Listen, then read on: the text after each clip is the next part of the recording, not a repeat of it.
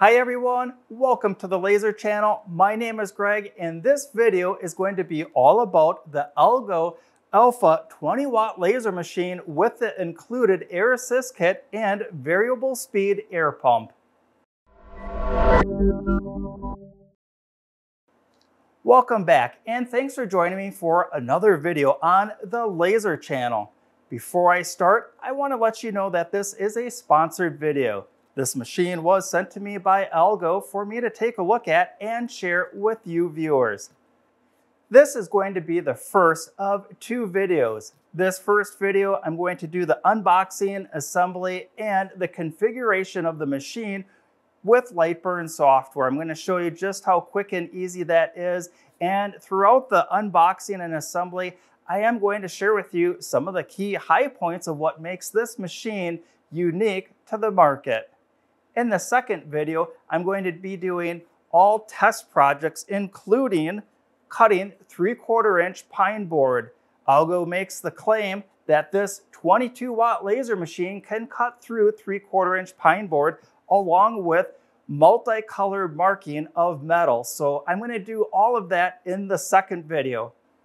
I'm really excited to jump in this box and kind of see what all the contents are and get this all put together. Now, this is going to be the first time that I see the contents. This is still factory sealed. I've had this box for about a week now and I resisted the temptation to open it beforehand because I wanted to share the first glimpses with you.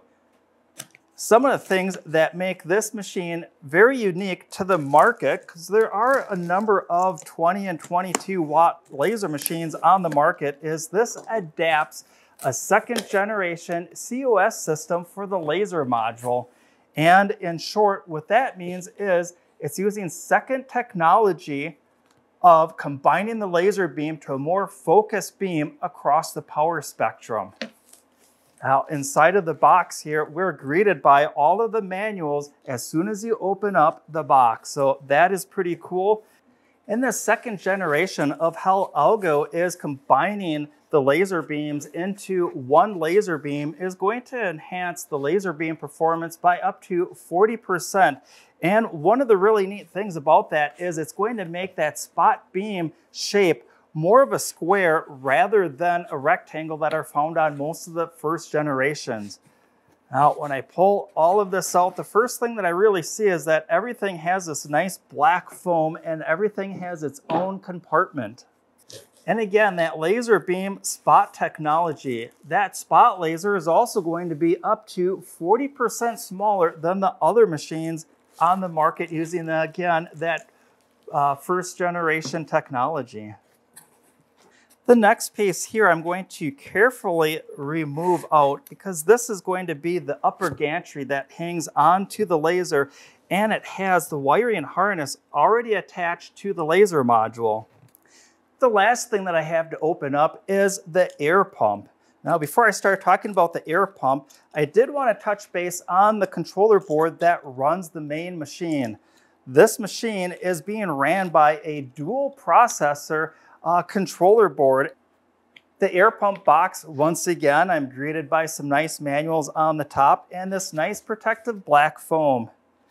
Inside, I've got a package here with an accessory cable and the main air pump. And this main air pump does connect up to the main machine and it does have an inline controller for controlling the airflow out of the air pump. So this is definitely going to be a pretty neat setup. With everything out of the box, I'm going to take a look at some of the package contents here. Starting out with this content here, this is going to be for supporting the machine, and we'll see what's inside.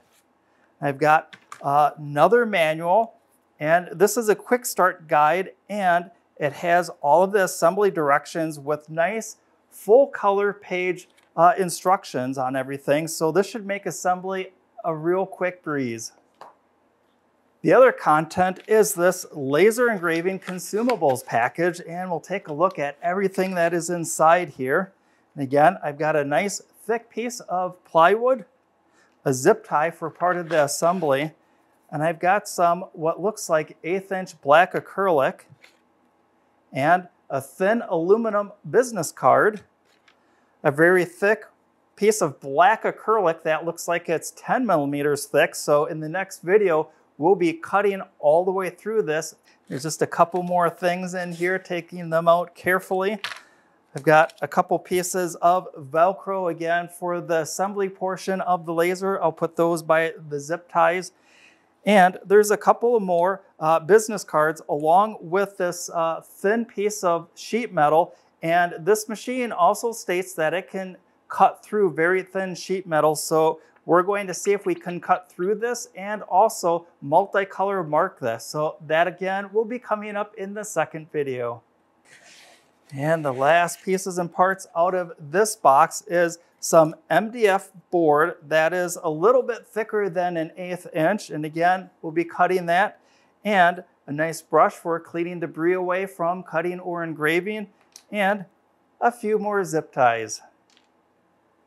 There's also this small box here, and I'm opening this for the first time.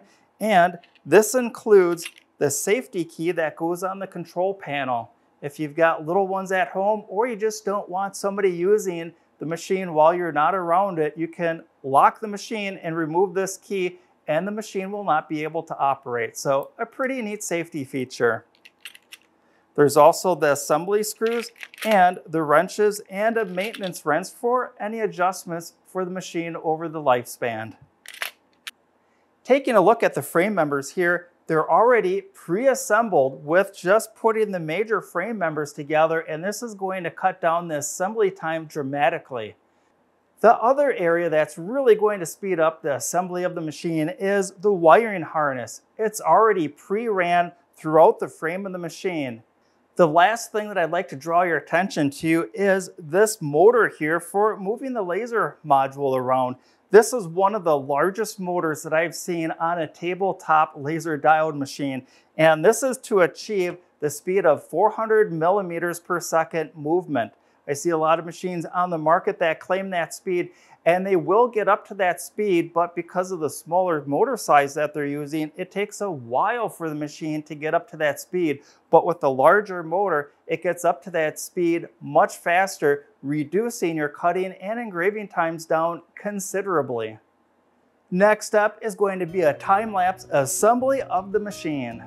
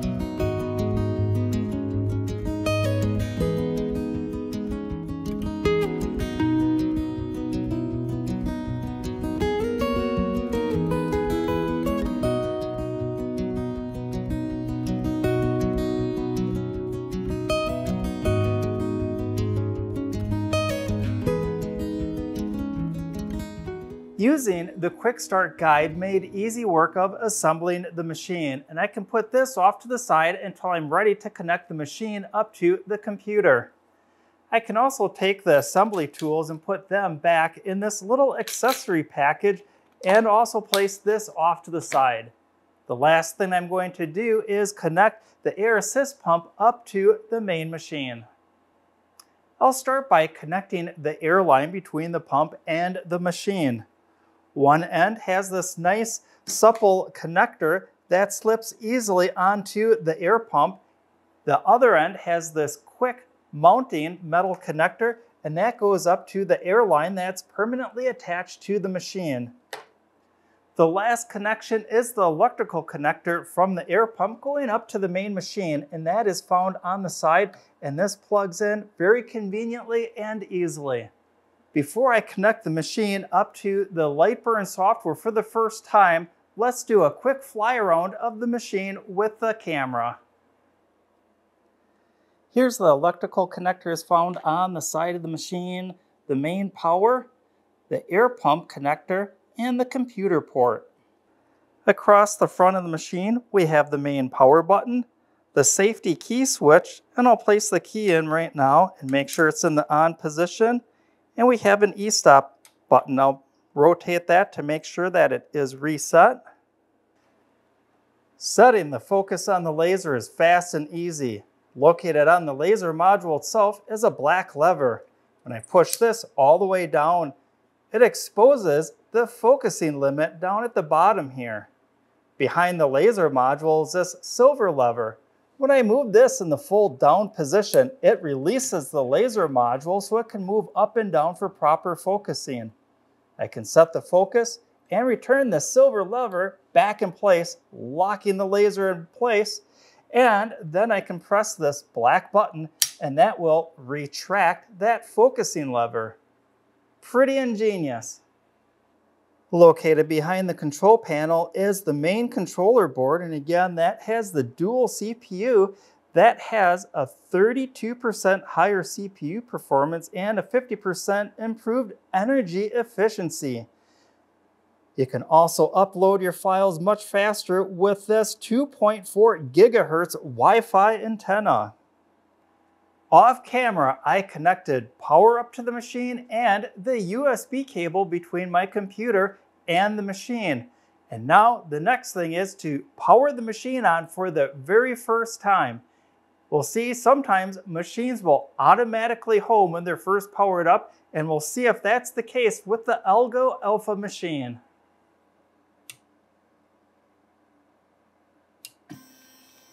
Oh, look at that. We've got some movement already. But now let's jump into LightBurn and get connected to the machine for the very first time. Welcome to LightBurn software. To connect the new machine up, we're going to be focusing mainly down in this area. And we'll see when I pull down my machine list that I've had quite a few other machines connected up to LightBurn. When I've got this, I find oftentimes a brand new machine is going to try and connect on one of the COM ports already.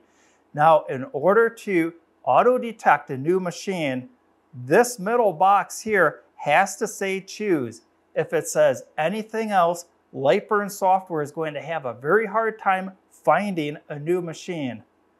With that selected, now I can click on Devices, find my laser, and after just a couple of seconds, it populates with this. I'm going to click Add Device, and what would I like to call it? I'll call it the AlgoLaser Alpha. That looks good. And the homing or the origin of the laser is in the front left corner. I'm going to turn off the auto home. That's just my preference. I like to hit the home button and know that then I'll have motion on the machine, but use whatever works best for you. This looks good, and I'll hit Next. And here I've got a dialog box where some of the text is cut off, and I found if I can go to the dialog corner box and I can grab that corner with my mouse and stretch it out, and here it'll give me a complete summary of everything. This all looks good, and I can click Finish and OK. Now I can go back to my machine drop-down menu.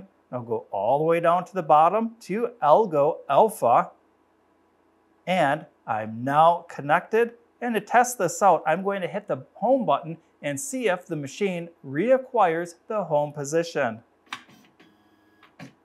Absolutely perfect. Let me draw out just a simple box in the work area.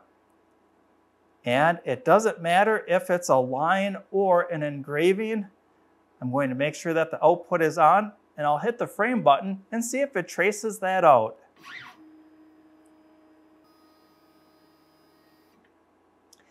That's absolutely perfect.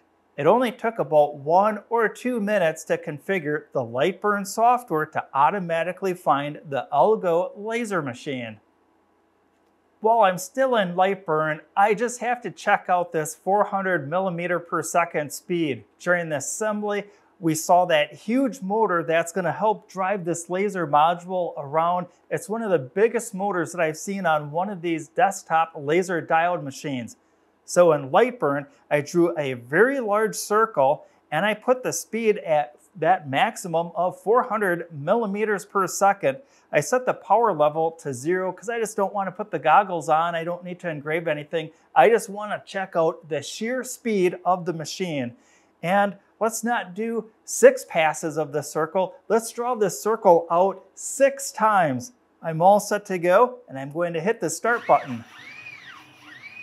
Wow, check out that speed and just how smooth the machine is. This is pretty awesome.